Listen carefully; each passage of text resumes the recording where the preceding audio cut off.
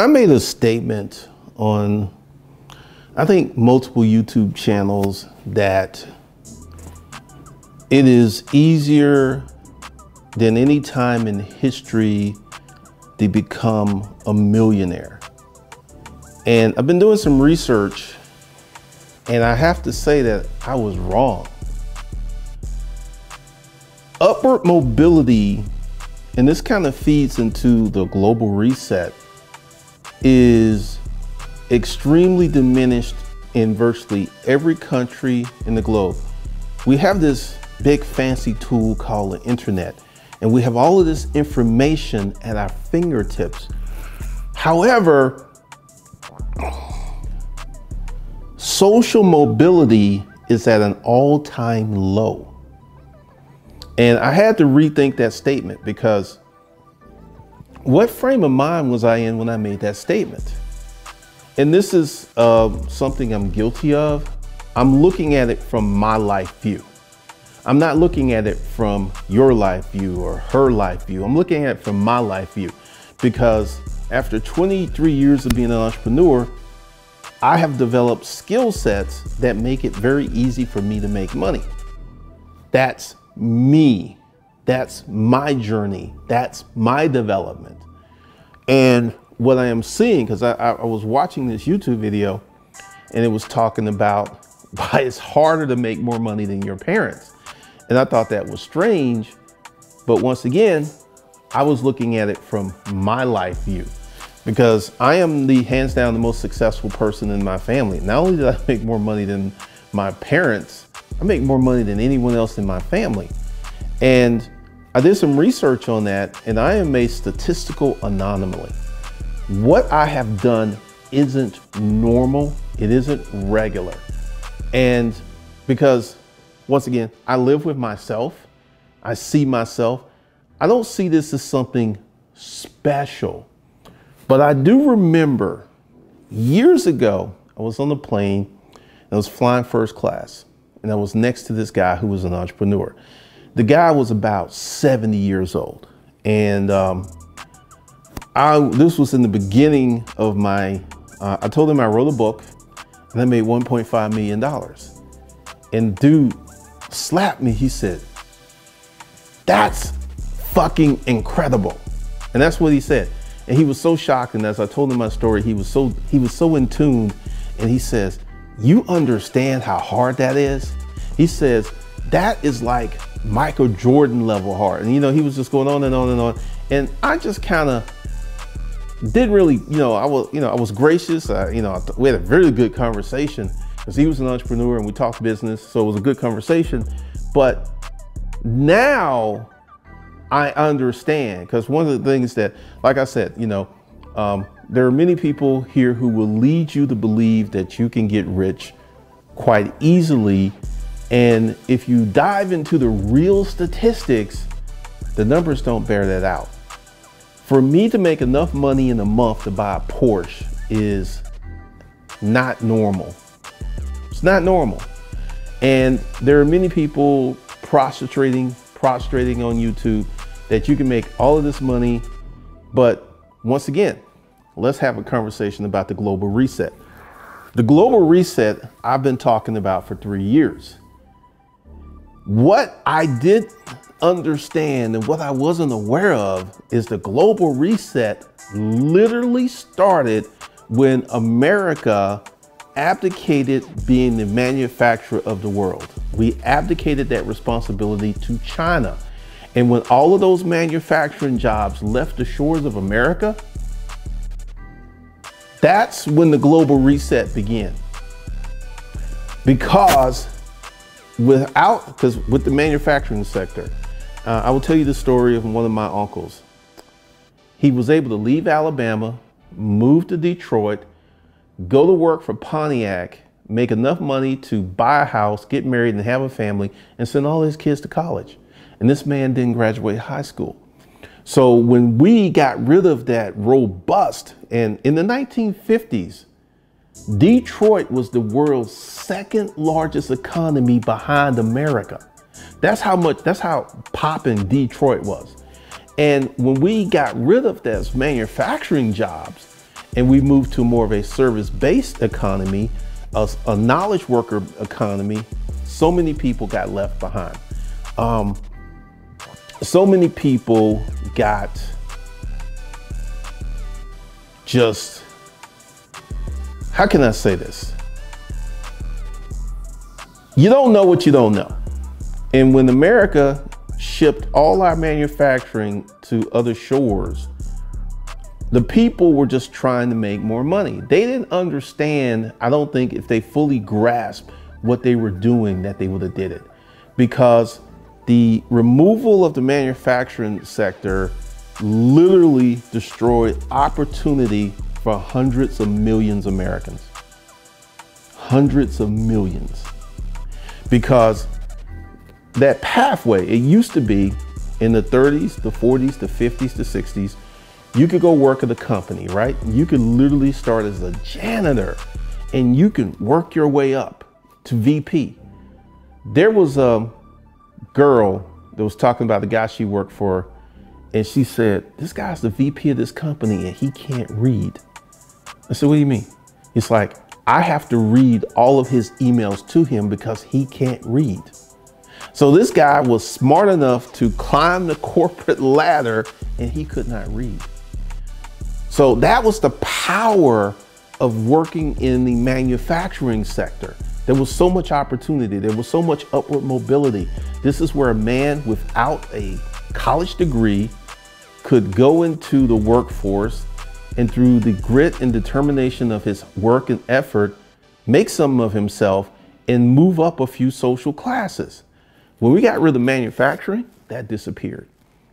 I've been reading a lot of studies, and even if you're smart, there's studies on this.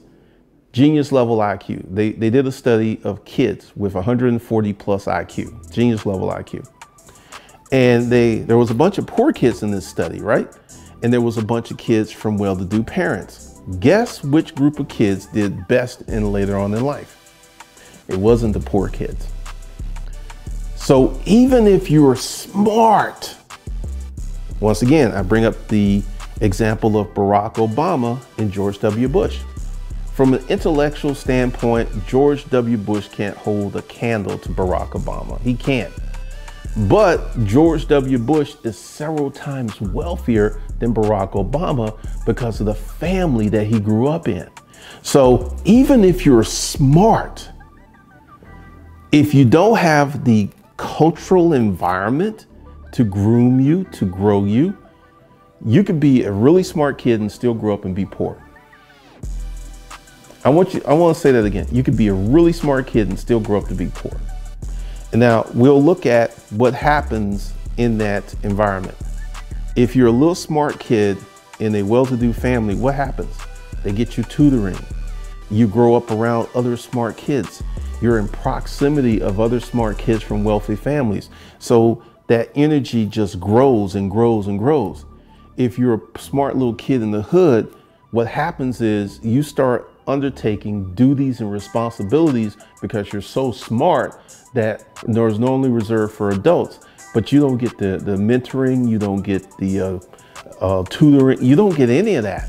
Whereas these little kids who are already, once again, from an IQ standpoint, you're both the same.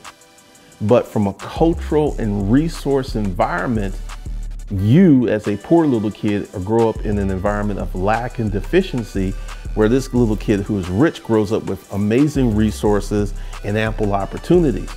Like there was someone here on YouTube who started a company and he went to a neighbor, okay? And this neighbor gave him $1 million.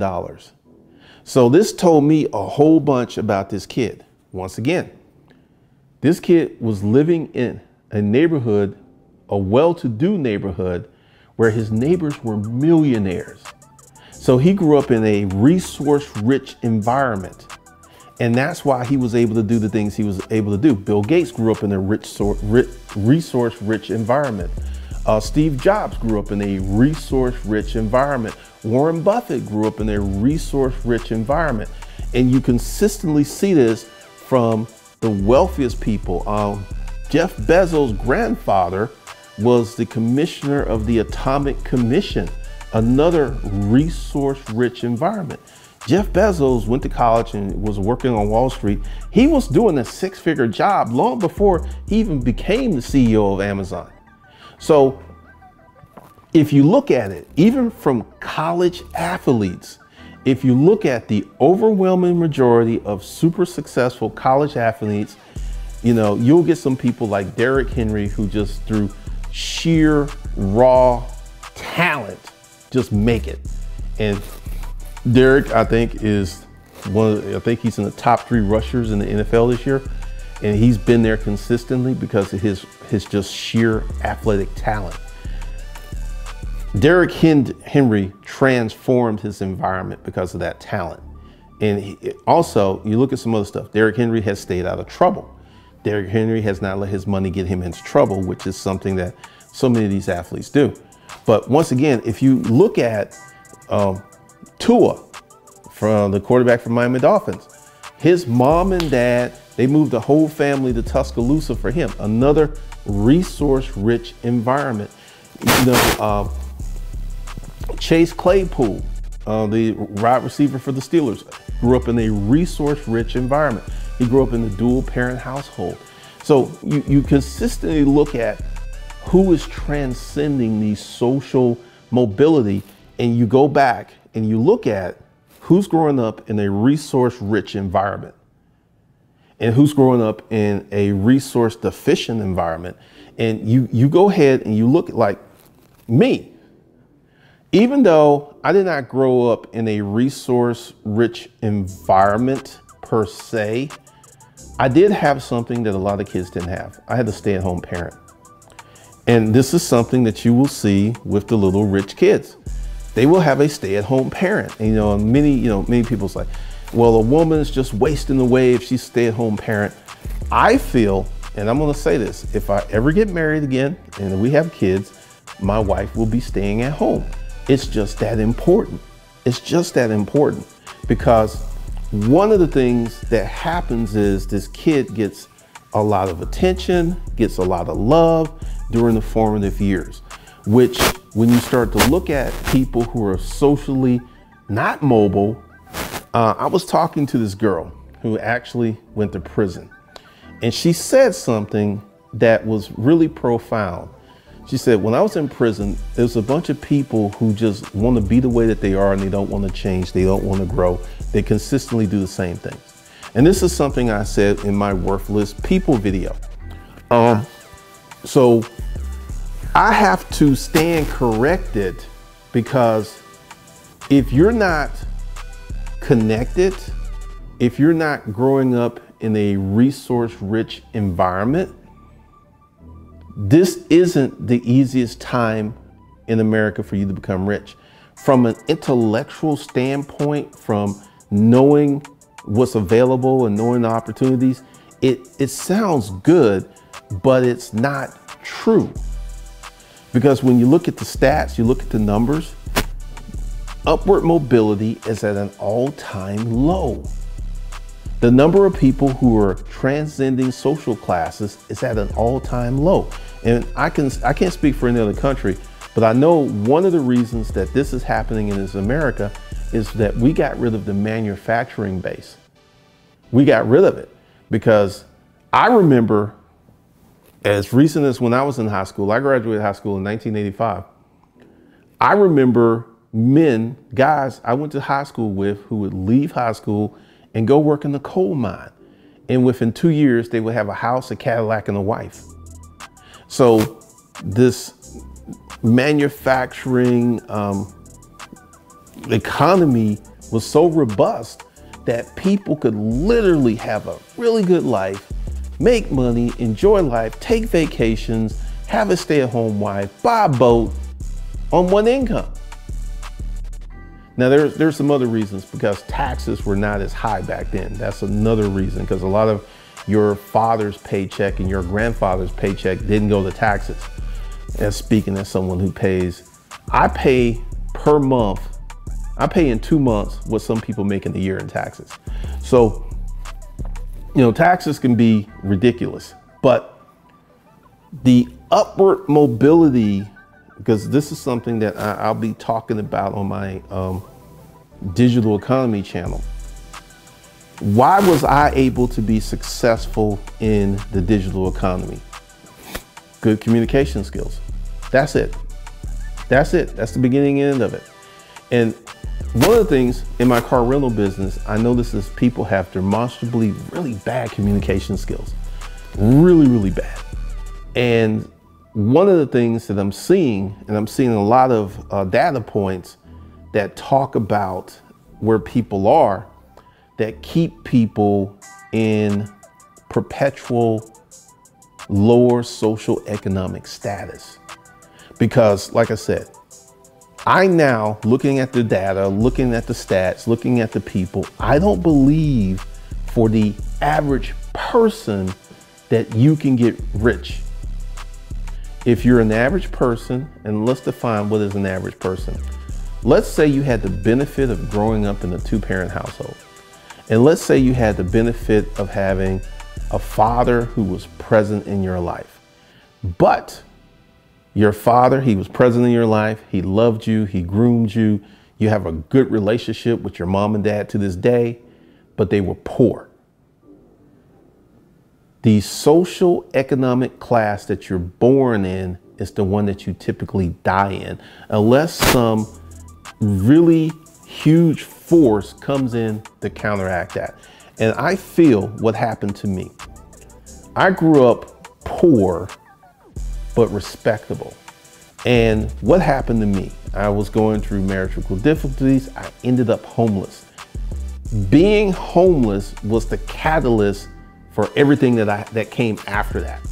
Because when you get to the point where you get so fed up that you just going to start doing things differently. I reached that point where I couldn't stand myself. I was just sick and tired of being sick and tired. And at that point, that was the pivot, that was the catalyst for me to do something different.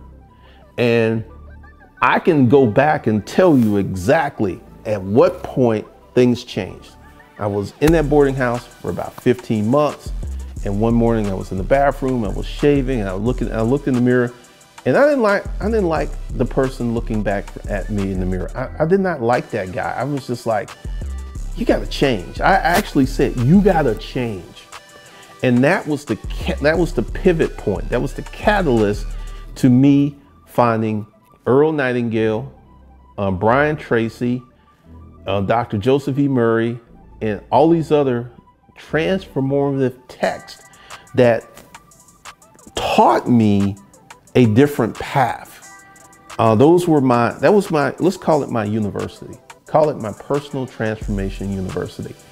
And that is what started it, because I figured some stuff out that a lot of people never figure out.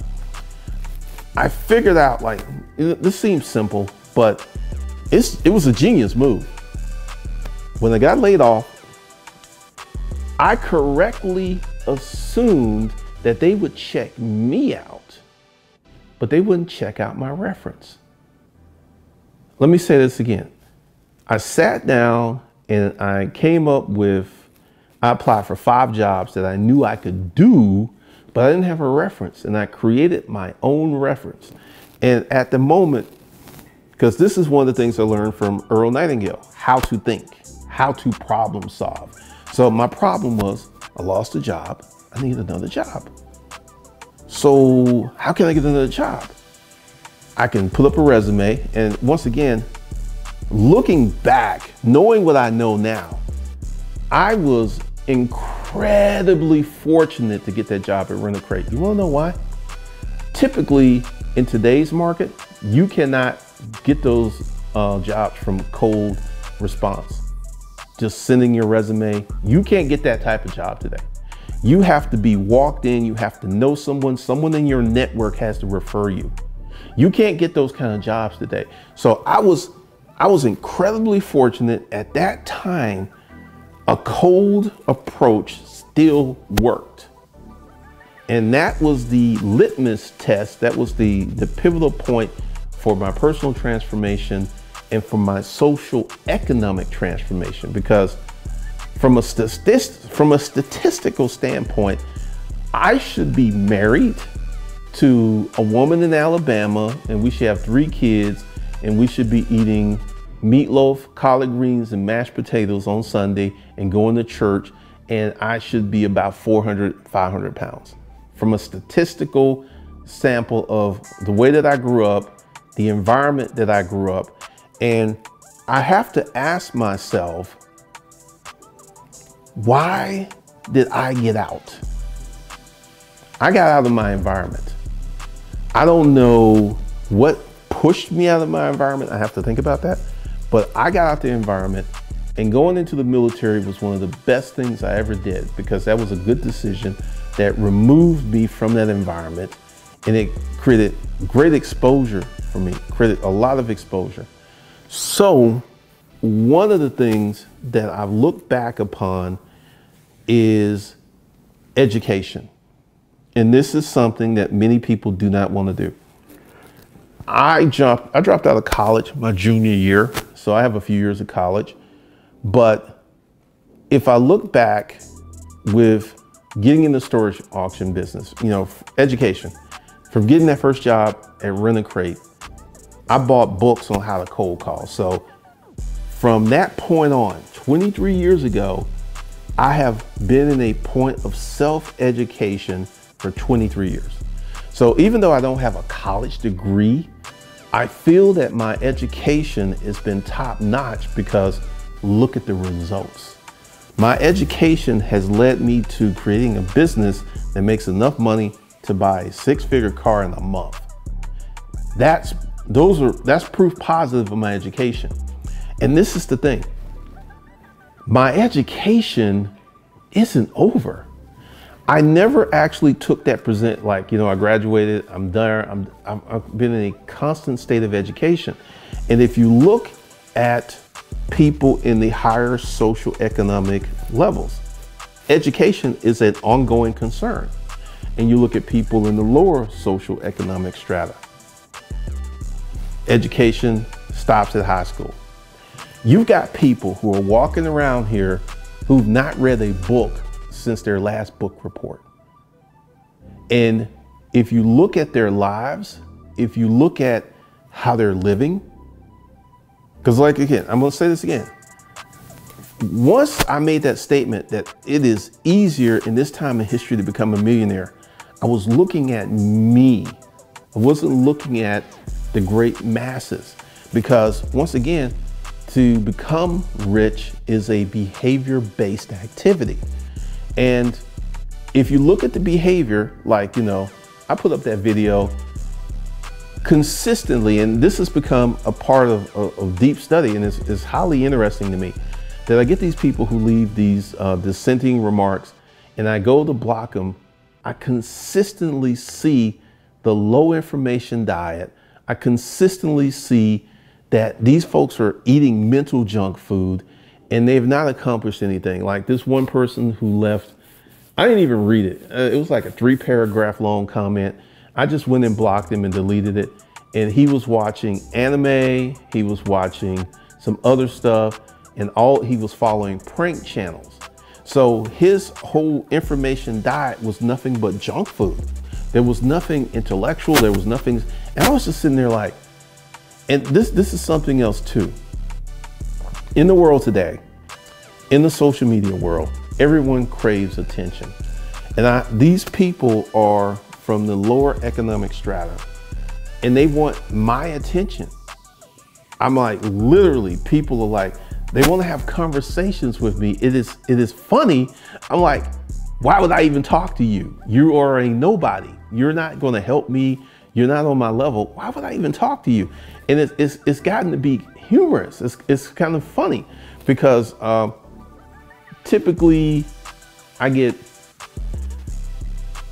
1 to 3 a day, or I may get someone who may get froggy and leave something on each channel, which is so cute, And why they're doing this? Because actually I did some research on this, and the reason that people leave insulting remarks is because they have an inferiority complex, which feeds right into what I'm saying with the worthless people.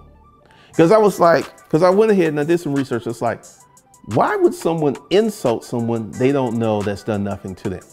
And there's a whole field of study about this because behaviors and stuff. And once again, there's a certain class of behaviors that are exhibited by people on the lower economic strata. You know, this whole thing of calling someone out.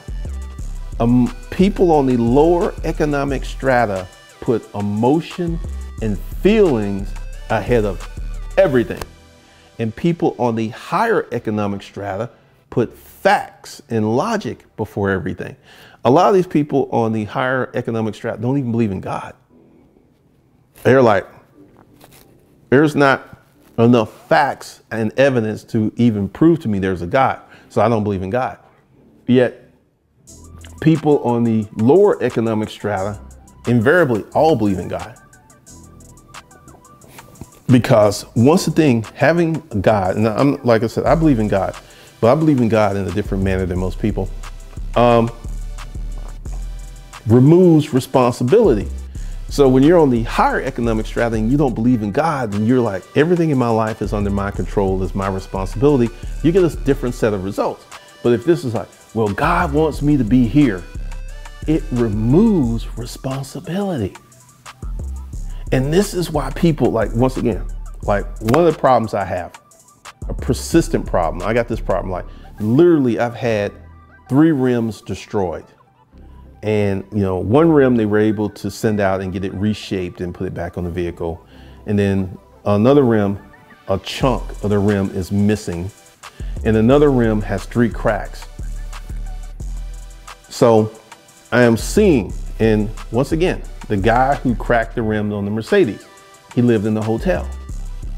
The correlation between being poor, unorganized, filthy, and destructive is super strong, super strong. Like where I'm at now, like I've walked down the hall and some people left their doors open, and this is an upscale community.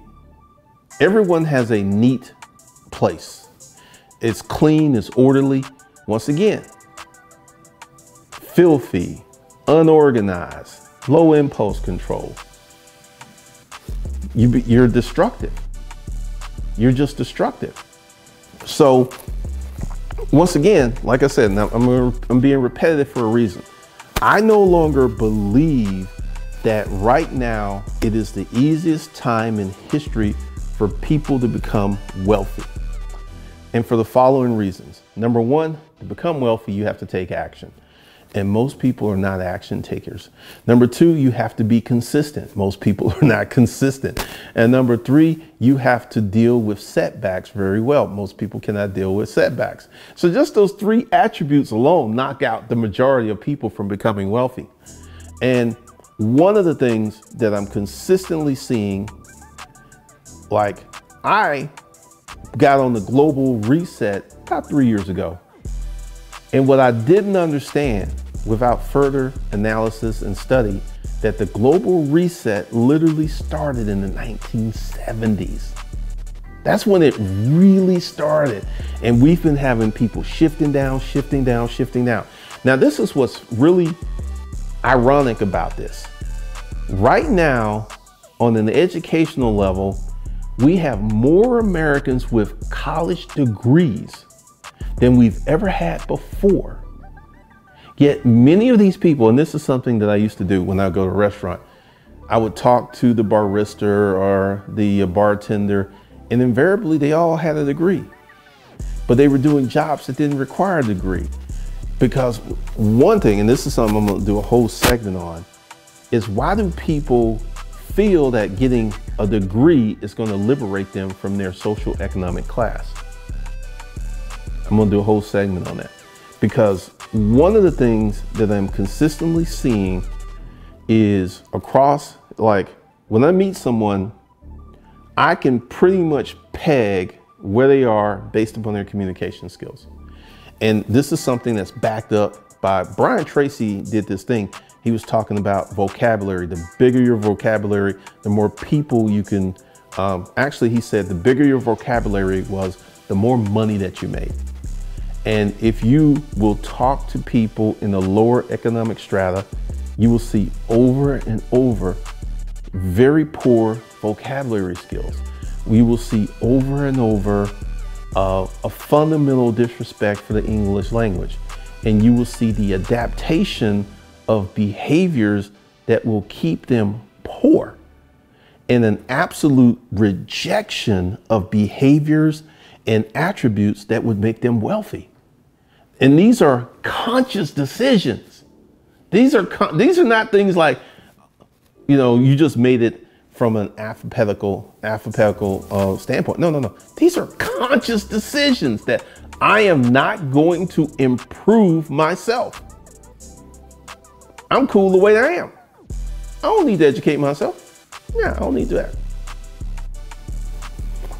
And you're just seeing, like, once again, right now we have the largest college educated population base that we've ever had.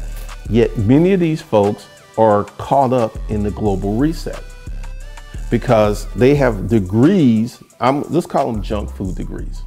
They have a degree, but it's a junk food degree. You could pay $30,000 for this degree. You could pay $300,000 for this degree, but this degree is not going to get you a job that can satisfy the student loan debt.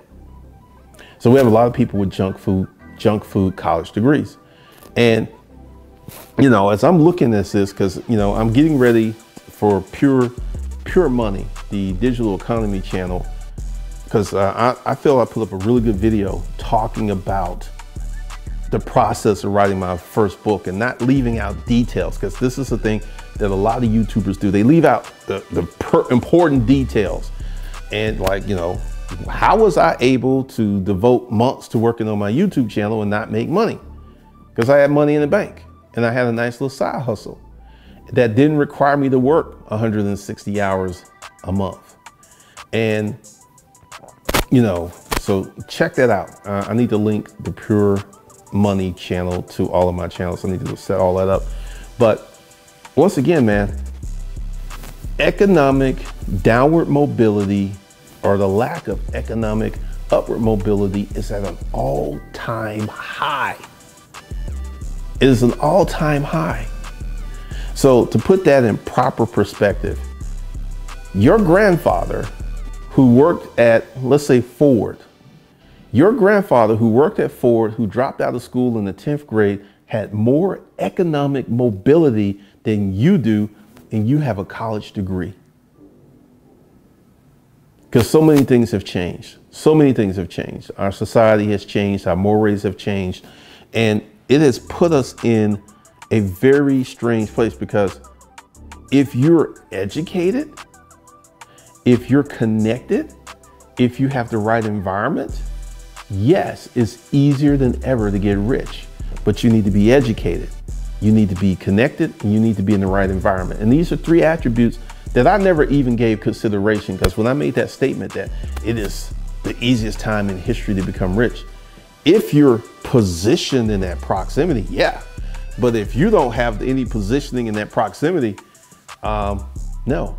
It's a, you know, as Randy used to say on American Idol, it's a no, dog. It's a no. You're not going to get rich anytime soon. Ever. Ever. Because of the fundamental way that you were groomed. And, you know, like I said, there's a woman in this building, and I have a nickname for her. I call her Mrs. Cosby, because she's Claire Huxtable to me. She has that look. She's extremely well-spoken, very nice lady. And I can tell that she grew up in a family with money. And I don't even know this chick, but I can just tell she's from North Carolina. I can just tell.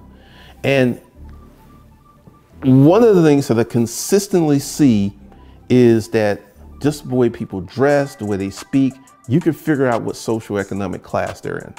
And another thing that is happening, and let's call it the new money hustle. You'll have someone who may become a rapper or a social media star, and they'll make the same kind of money as someone over here on the higher social economic level, but they don't have the grooming, they don't have the breeding, they don't have the behavior. They're just a poor person with a poor person mentality, but they have money. And that's something else I see quite a bit of. So it's going to be interesting because we're going to have more little chats like this and more talks about this here at the Institute of Economic Thought. But no, this is not the easiest time in history for you to become rich if you're an average person. You don't have the environment, you didn't have the resources, you don't have the connections. There's other little things that go into it, because what happened to me was I worked in the storage auction business. In the storage auction business, I had a very high income, but I wasn't wealthy. I wasn't wealthy in no stretch of the imagination. But that gave me the education to come to YouTube, and I'm just keeping a buck. I had no competition. I actually was operating in an environment for 4 years with no competition, none whatsoever. And that right there alone, people started writing storage auction books once, because if you know anything about marketing, first thing you want to understand about your market is your market growing or is your market dying. And that market didn't exist. That market went up real quick, then it died real quick. And a lot of people got into the storage auction book business as the market was dying. Whereas I was in it when I was in it on the way up, and I exited on the way out. So that is the thing that made me wealthy. That my first digital product is what gave me the exposure.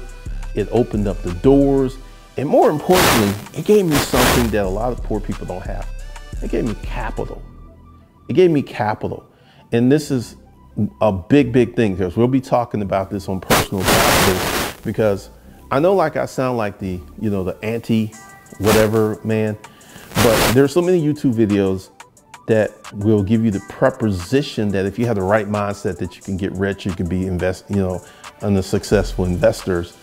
And it's simply not true, because the math, in math, men lie, women lie, math doesn't lie. And the math says, no, the math is determined that that is not going to work. And, it's just funny, but I'm going to get a little bit more introspective, and I'm going to talk about some more of these things, because I feel that this is important. Because if you have the right information and you make the right moves and you position yourself in the right environment and you do the right things and you exhibit the right behavior, yes, you can get rich. But just as an average, regular person growing up in America, it ain't possible. It ain't possible. You have too many things against you. Just too many things against you. So that's all I got for you guys. Hopefully you enjoyed this. Let me know what you think in the comments, and I will see you in the next one.